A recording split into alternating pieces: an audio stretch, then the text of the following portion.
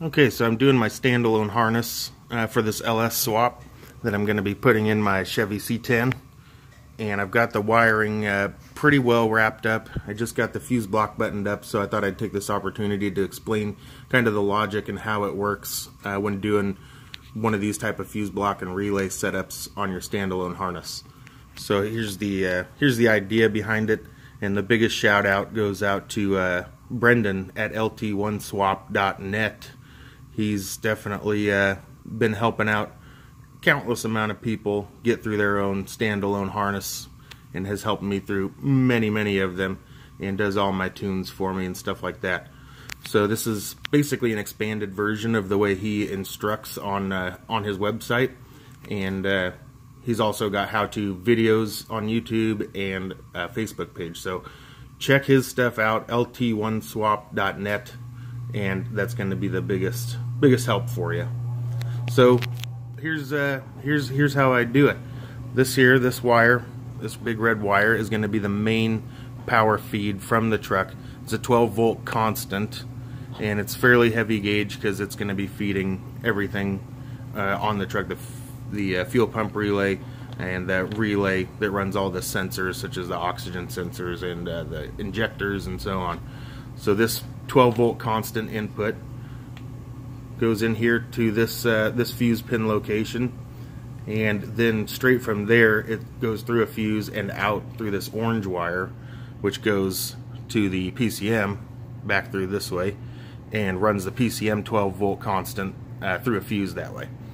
So beyond that, it goes past that point up to these relays, which is this one's a fuel pump relay, and this one runs all the ignition hot components, all these pink wires. That's everything that needs to get hot. When by hot I mean have it 12-volt positive when the ignition is turned on only. And so that's why we have a relay going to that. And so what happens is this pink wire is going to be the ignition input from the truck. So when you turn the key on, this pink wire will have 12 volts going to it, and then that triggers this relay, which then sends the power out through this wire to this fuse pin location. And on this kit, you should be able to see there that these pins are actually all connected. So every pin, despite not having a wire going to it on this side of the block, is all going to have power from the output of this relay through this wire. And that's going to work to allow us to put a fuse in each one of these spots on the other side. Each one of those will have a fuse in it, and then through each fuse, power gets sent out to one of various components. I've got it written down how I did it.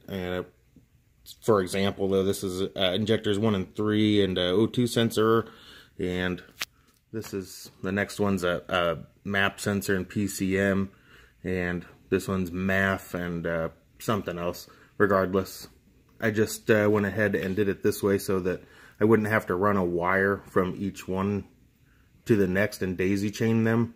This way I only need one wire to power all of these points, and then the fuse carries the power from these connected fuse pins through the fuse into these pink wires, and that's activated again only when the ignition hot is coming in from the truck.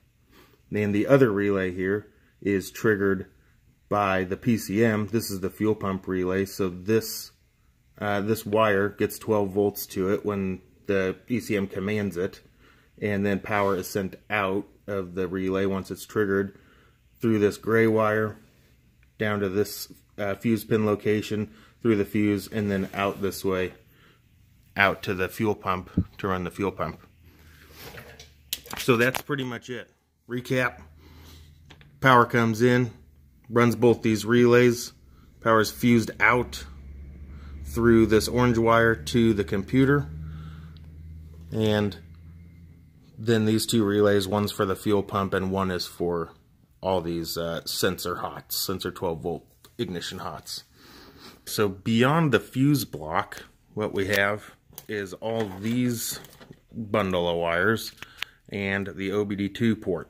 And all these wires need to get ran into the truck, and that's why I've just got them kind of bundled up here, saved for me for when I do the install. And same with the OBD2 port. And they just split out of the bundle right here.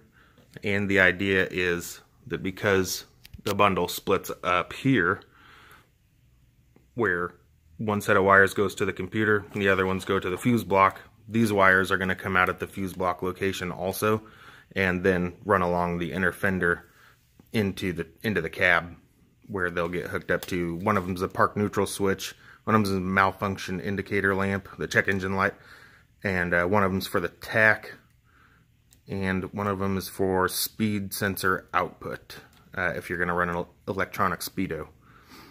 And so that's how I've got that ran. So the idea is that when I hook up the computer, and oh boy, to hook up the computer, I'll be able to mount my fuse block somewhere nearby, you know, whatever. And it's going to just have this nice split out of the loom, where I'll be able to mount it all up, make it look pretty. It's going to be nice and clean looking. And then I wanted to talk about a couple other things that I do slightly different than the way Brendan does it on LT1 swap. And that is that where possible, I try to just clean things up a little bit. I didn't do this on the first several ones that I did because I didn't really know any better. But now what I like to do, specifically on these Chevy swaps, is I like to go ahead and take this fuel pump wire and go ahead and run it along the harness over the intake, and then I'm going to drop it down in the truck along with the speed sensor wiring. So these will, both run down the top of the transmission, and one will go to the speed sensor and one will go to the fuel pump. And I just think that's a cleaner way of doing it, because you don't have to have an extra wire running in a different direction that you weren't going to go anyways. And then I did the same thing with the ignition input wire from the truck to the relay. That's the same thing, where it's running all along the harness all the way up to the back of the intake. And that's this guy. And it's going to hook up to where the old HEI 12 volt ignition input went into the distributor. I'm going to just splice into that wire and have it be back here, and I'll put connectors on both so they can be disassembled if I ever pulled the engine out of the truck or whatever. And that, I think, is a good way of doing it. It's the way I just think is cool. Doesn't matter to me if you do it that way or not, but I just think that's a cool thing. And so, just to give you another idea, I'm going to have my fuse block here. This loom is going to split out near the fuse block. It's going to mount, or I'll have it running along that way, but it'll be split out in a clean way like this. So I'll loom it together with one piece, and then I'll do a separate piece right here going out to these wires. So that's going to look super clean. And then the same thing kind of here. This will get loomed all the way down, and then it'll split out here to the computer and here to the fuse block and such.